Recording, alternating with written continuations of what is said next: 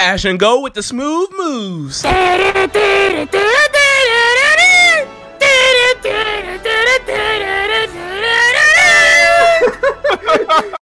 Happy New Year's, everyone! Yo, what's up, everyone? TreyMan1 here. Welcome back to another Pokemon Journeys Anime breakdown video. Today, guys, we got to break down the new opening 3. So much interesting stuff. And speaking of openings, if y'all are wondering what that intro was, it's from Ben's newest video. Thank you so much for the shout out, Ben and Zach. Their newest reaction, go check that out. I'll leave a link in the description down below. But yeah, guys, we got a lot to cover today, so let's go ahead and get right into the breakdown. Yo, I love this new opening so much. For starters, the song used once again is 1, 2, 3 After the Rain, but sung by 2 new artists. And I gotta say, you know, the visuals were so amazing. It was a lot more calm and chill compared to the last version, which was a lot more hype and rock action based. We get to see a lot more Galar in this opening as well. Leon actually dropping the Leon Mobile Charizard card. Like, it was amazing to see all this interesting content. And if you all know Leon from the game, then you know that he has a horrible sense of direction. We see him trying to use a map and just looking confused the whole time. So I feel like they're supposed to be going somewhere. Maybe we're going to have a small mini arc where Leon's like, oh yeah, I'll take you to, you know, Winden, and they just keep going all over Galar. This is a nice way for them to show off more areas in Galar and more Dynamax Pokemon. Maybe they battle some Dynamax Pokemon along the way. That seems pretty interesting. Dynamax, Gigantamax Meowth is actually shown again too, which that's a good thing because I didn't really like his first appearance in the Darkest Day arc, so I'm hoping that he has a better and bigger role and actually fights Ash and his Pikachu. We also get to see Grookey again, and it's interesting because Grookey's playing with Ash and Go. It seems like both of them are trying to get it. I like how they're keeping it hidden of who's going to get it. More than likely, it's going to be Go, but I like that there's a possibility that Ash could get this Pokemon as well. This opening ends up showing off Ash's whole team, Dragonite, Gengar, and Farfetch, which I love so much, and you know, obviously Lucario, of course. It's also hinting that Chloe may possibly be catching this Galarian Ponyta, which I will be totally down for. And also, we get to see the big Go and Suicune moment, which I'm guessing kind of like Zapdos. Go's gonna try and catch it, but he's gonna fail. So that's pretty cool how they're handling the legendaries. My favorite scene is when they show off all the important characters. You know, obviously they start off with Oak, Professor Cerise, the 2 assistants, calm and cool, but then they start showing characters like Karina. Yes, Karina's coming back. I'm so excited. I hope that, you know, she gets done right because her first appearances have been dirty. Like, they made her so much weaker. I'm hoping she comes back stronger. Who knows? She may just be Ash. We get the great Sonia herself. Wow. Be Ash's rival, Wingstroke, which, you know, is coming soon to train Farfetch. And then they dropped the 2 bangers on us. My gosh.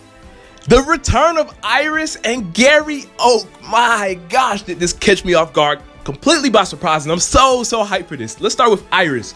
I'm so glad Iris is returning. You know, she was robbed of her return in X and Y because they kind of changed things up a bit. And I always liked Iris a lot more than Silent. Silent I wasn't a too big fan of, but Iris's character was pretty cool. You know, I do hope she doesn't call Ash a kid no more because, let's be honest, Ash in Black and White, he did act childish, so he kind of deserved it. But now he's gotten better.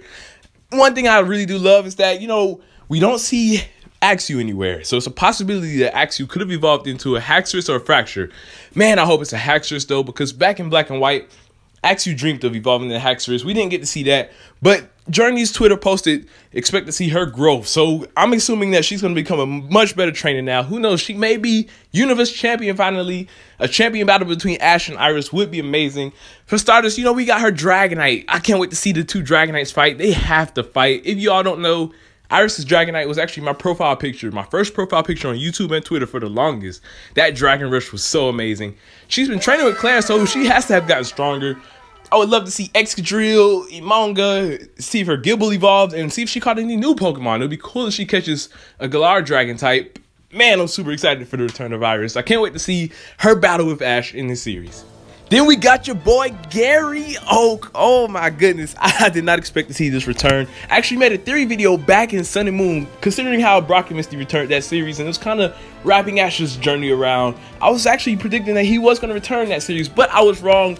Just 2 years off because he's here in Journeys. At that, they mentioned that he is going to be Ash's rival. That's right, folks. Gary's coming out of retirement and is entering the Pokemon World Championships. Yo, that's going to be so amazing seeing Ash and Gary go at it again. As we know, the last time these 2 battled, Ash actually lost. So it's going to be interesting to see here. I wonder if Gary's going to have Mega Blastoise because, you know, we did see Mega Blastoise in the Mega Evolution Special, but I feel like a main character or main rival having this mega Pokemon would be amazing. Brock had a mega, Misty had a mega. Go ahead and give Gary that mega Blastoise, yo. It's gonna be amazing seeing these two fight again, and I can't wait to see what Gary has in store for us. Many fans also believe that Gary could have a role with Chloe and her Eevee's development as well, considering there's a scene in the opening where we're seeing Chloe with her Eevee and all the evolutions around. So it does seem like they want to try and evolve Eevee. Obviously, Gary has Umbreon, so that's going to be a cool interaction between those two characters. I really do hope Gary has an impact on Chloe and Go, kind of like how Kiawe affected Go, you know, just to see old companions and rivals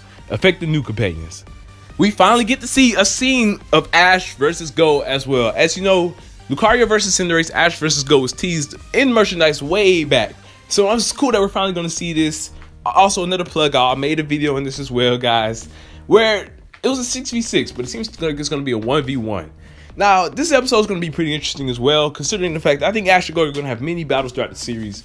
As we know, Lucario and Cinderace are the ace. I can see maybe right now Ash kind of being on top, but it'll be interesting if they battle throughout the series, Go kind of becomes on par with Ash, or maybe Go's on top right now and Ash overcomes him. Like, it'll be a complete shocker to see that. But we just have to wait and see what they decide to do.